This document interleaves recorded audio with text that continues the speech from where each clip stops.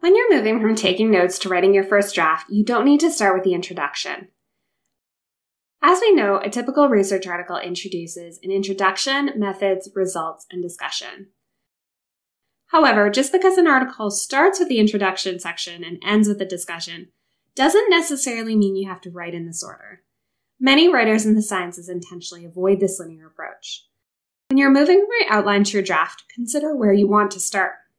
Many writers will start with the methods section. Because the methods section is the most descriptive one, starting with it can be a nice way to ease yourself into the writing process. Another advantage to starting with the methods is that you can work on writing this section while you're analyzing and collecting your data.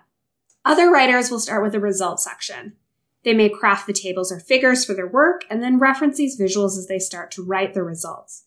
Thinking about what data you plan to showcase for your reader and how you plan to visualize it can help you decide what to include and focus on in your research article.